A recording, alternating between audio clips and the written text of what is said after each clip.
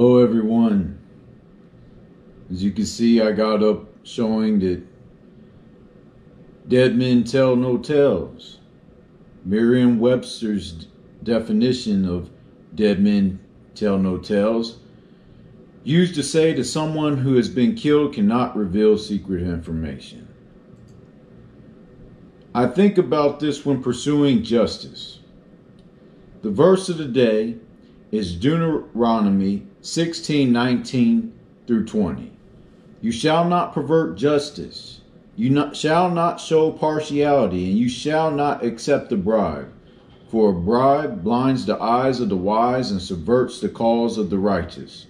Justice, and only justice, shall you follow, that you may live and inherit the land that the Lord your God has given you. If you know something about a situation,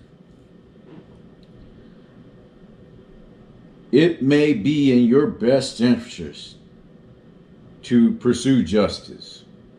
Sometimes we find out things about discrimination, unfair treatment, or even something as serious as trafficking out and stuff. And we're afraid to get help or pursue justice for fear of our lives, for fear of our livelihoods, for fear of our reputation and our honor and what people have over us. But I can tell you, when you pursue justice and you get something out on the table, if it's somebody that's really bad and you get it out on the table, getting rid of you serves them no good, for it's already out. They want to silence you before you got time to speak. They want to silence you before you have time to speak. And mind you, when we're doing this as believers, there is supernatural powers that are behind us when the Lord has us to pursue justice, when he reveals something to us. I wasn't going to share, but man, I got to share. I just got to figure a way to tweak my story to not reveal too much information.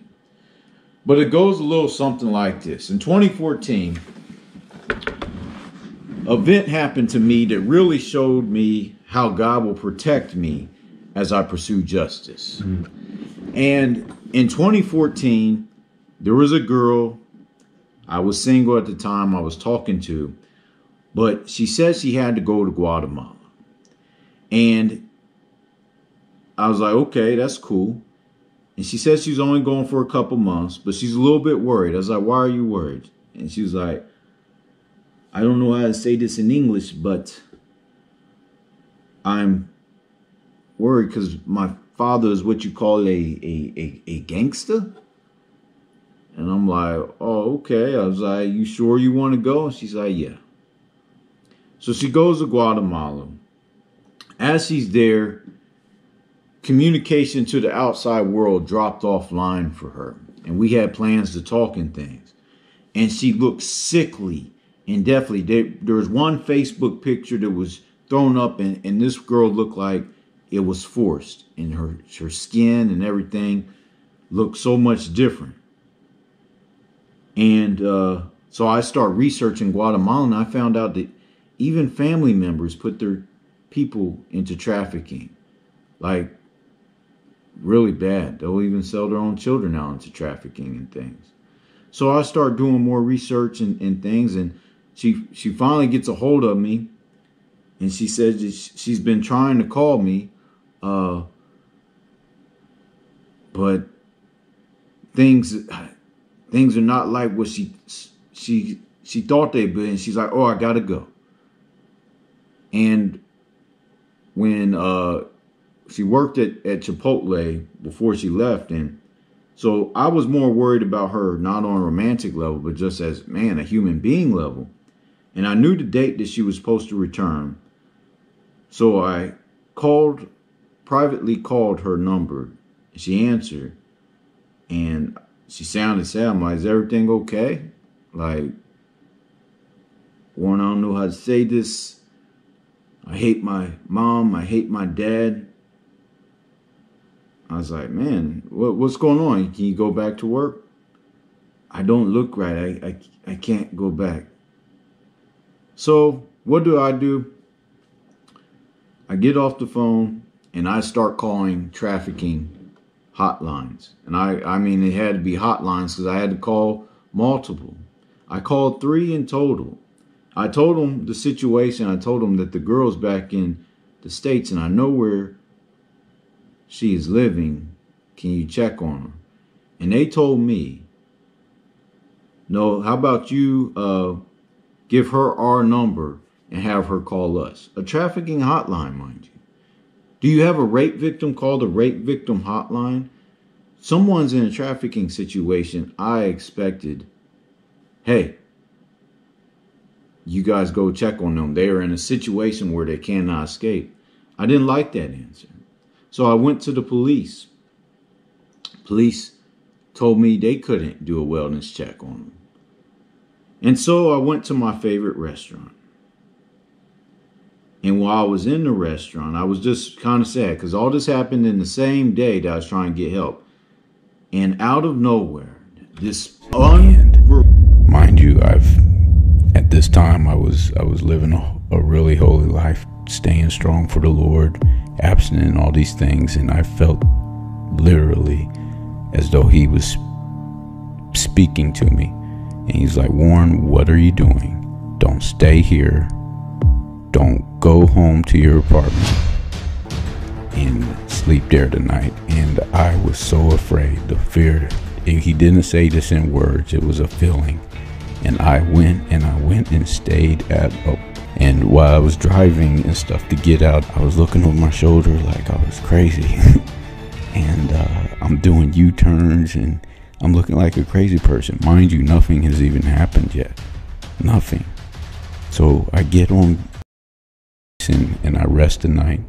And in the morning, I get this phone call and they're like, hello, is this Warren Connolly? I say, yes. And you're like, did you order furniture? And I'm like, I didn't order any furniture. They hung up right then.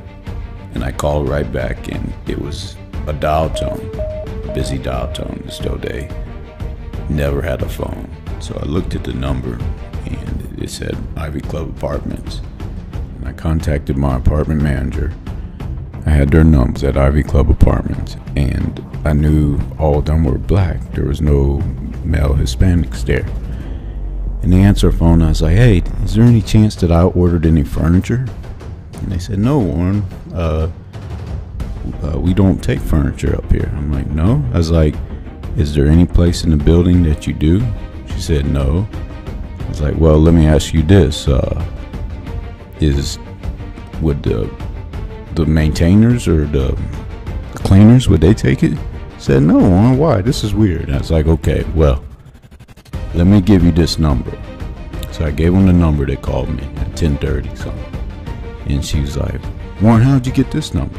I said, well, this is who called me, said I have furniture. She said, that's the number to the maintenance room in the apartment complex. And that doesn't even have a working landline. There's not even there's a landline there, but there's not even a phone. It's like, Warren, this is weird. Can you tell me what's going on? And I was like, I don't know yet. And she was like, tell me around what time did you get this phone call? I said around 10:37. And she said, whoa. So I tell you the truth, I did see a cleaning person walking by the apartment building at 10:30 something with another man that I didn't recognize. Warren, this is weird. Is there something I should know that I need to do? And I was like, no, thank you. So So I end up ringing the bell to the trafficking situation, and I had to get some help and some more things. But what I'm trying to say is I escaped because the Lord gave me a word of wisdom. And I talk about words of wisdom in this verse today. He gave me a word of wisdom to escape a situation that was bigger than myself, where the people, because trafficking is a multi-billion-dollar industry, where the people were bigger than myself, and they had even connections to my phone, landline, AT&T. They had connections in there, and when I was calling the trafficking agencies, there's obviously a mole in there that sent them after me. It was bigger than myself, but I still pursued justice. I still seeked help. I can't tell too much information on that, but let's just say God protected me as I seek justice. Like it says, justice and only justice you shall follow, that you may live and inherit the land that your God is giving you. Amen. Amen. And also think about this when pursuing justice, because God's going to guide you. But in the mindset, you don't worry about living so much. As John 15:12-13 says, this is my commandment, that you love one another as I have loved you. Greater love has no one than this, that someone laid down his life for his friends. There's no greater love than someone laying down his life for his friends. Being willing to, at least. And God will protect you. He will. He will protect you. He is good. As Micah 6:8 says, he has told you, O man, what is good, and what does the Lord require of you but to do justice, and to love kindness, and to walk humbly with your Lord. Walk humbly with your God. Amen. So yeah, whatever situation you may be facing, do the right thing. If someone comes to you and they have something that's pressing up against them, do what you can in the position that you can to help that person. Remember, dead men tell no tales. They can't silence what's already been put out there. And that's why it's best to get out there. I think about some of the people that are in dark societies. The best way to get out there, put all out there on the table. That way, they can't do anything to you once it's all out there. Them doing things to you is, no. God will protect you. Put it out there. And know that he will do what he needs to do. Dear Heavenly Father, thank you for this day. May many be saved. May many have courage to stand strong for you, Father. You're such a great God. In Yeshua's name we pray. Amen. Goodbye.